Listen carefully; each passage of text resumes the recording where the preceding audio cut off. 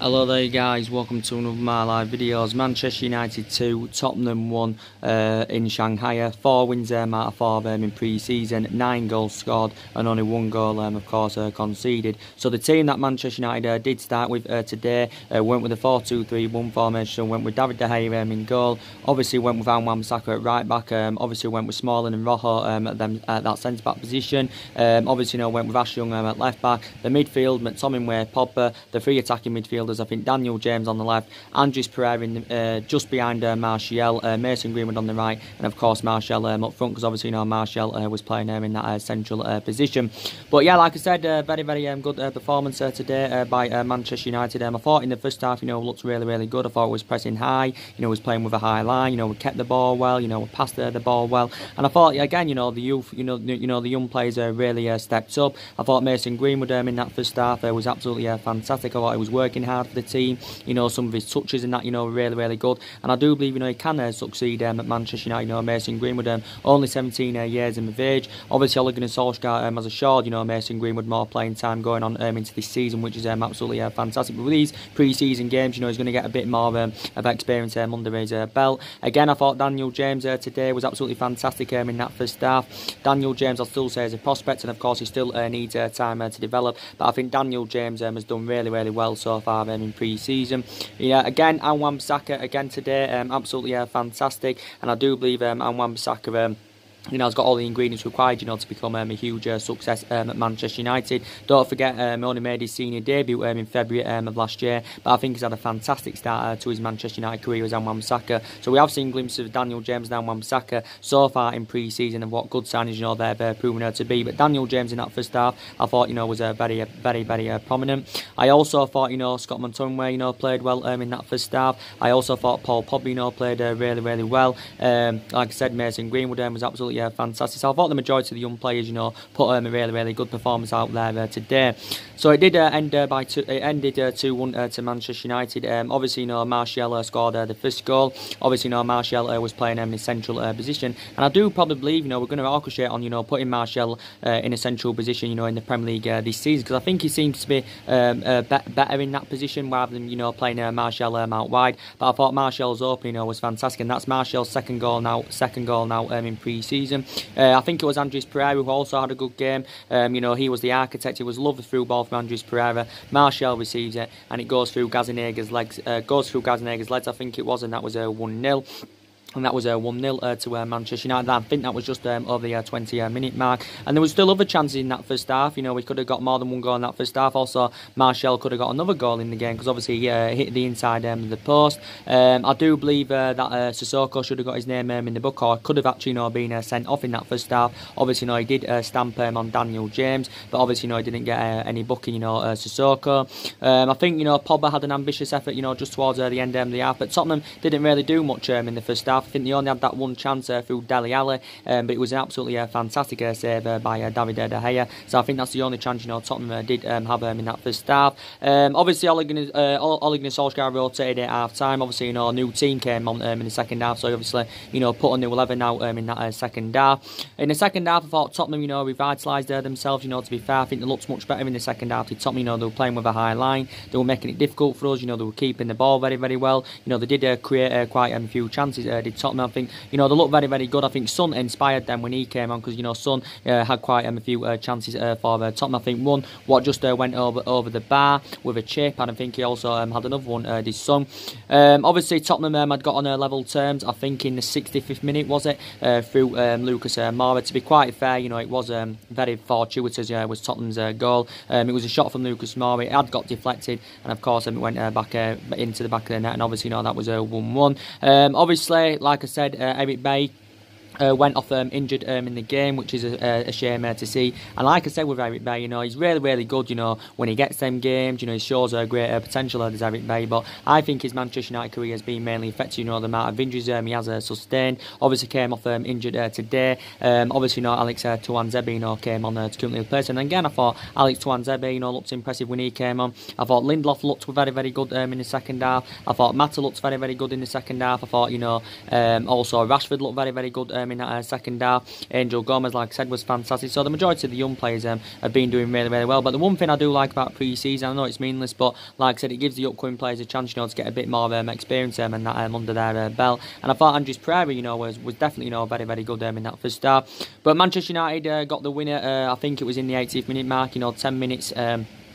Before the end. Lovely little play, between Juan Mata and Angel Gomez, and of course Angel Gomez, got the winner for Manchester United. So we did win the game by 2 goals. One he actually, I think, could have slotted it into Marcus Rashford, but it was a lovely finisher from Angel Gomez, from an acute angle, to be quite fair to him. But I thought Tottenham were the better team in that second half. I'm going to be quite honest with you, but I thought in the first half, Manchester United were very, very dominant. So what a fantastic start, we've currently had to pre-season.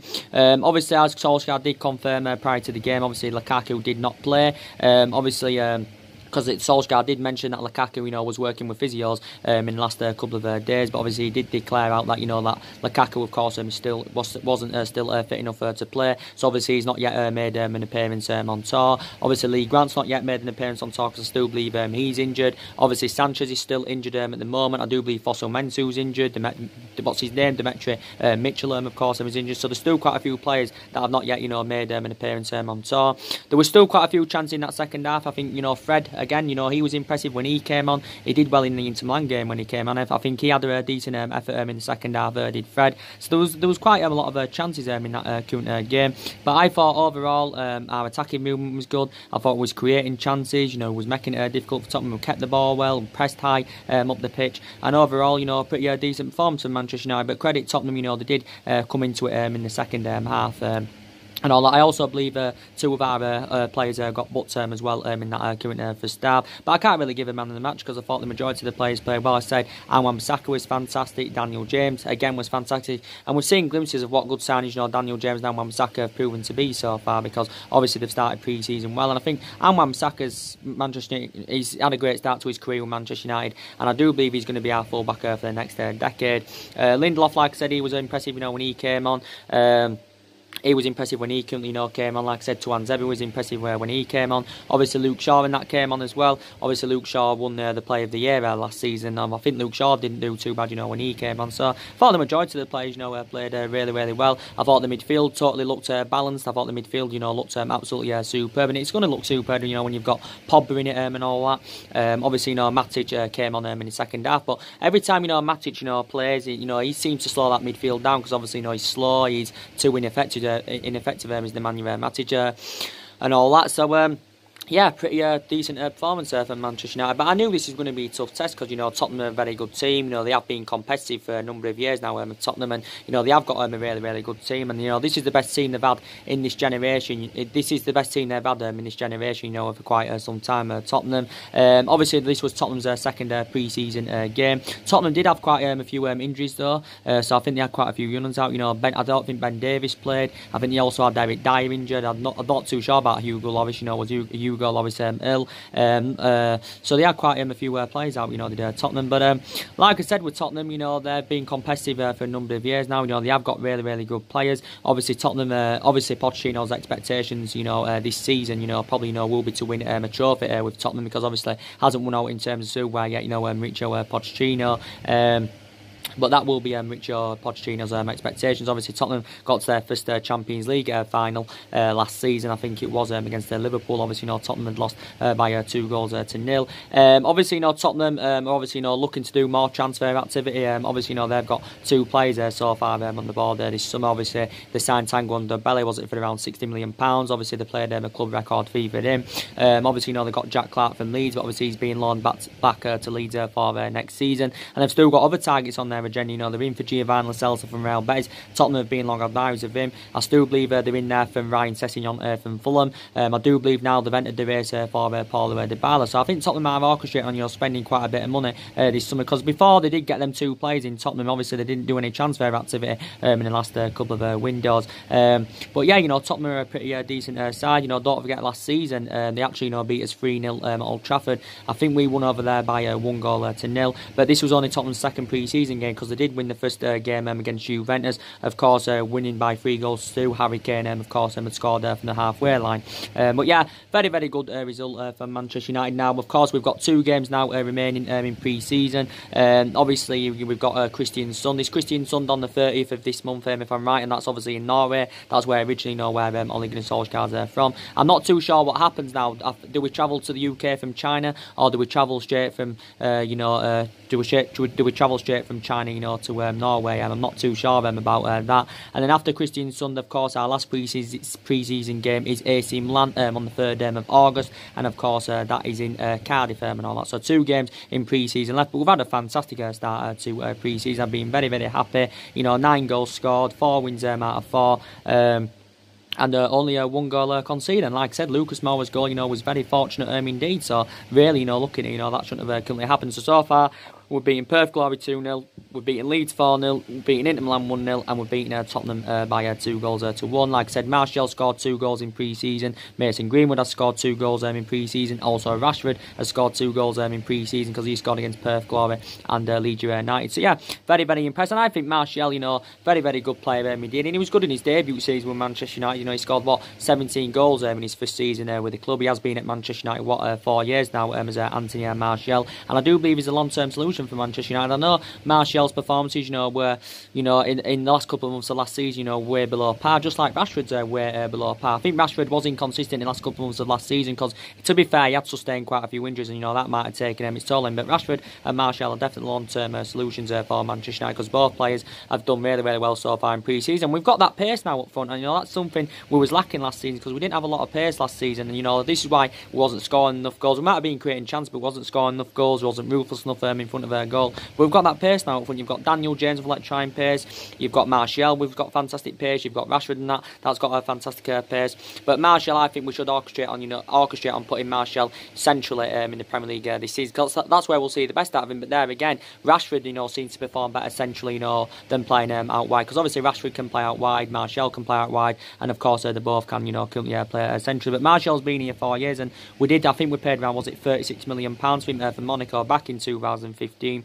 Obviously, it was initially 36 million, but potentially rising up to 57 million pounds, based on goals and achievements.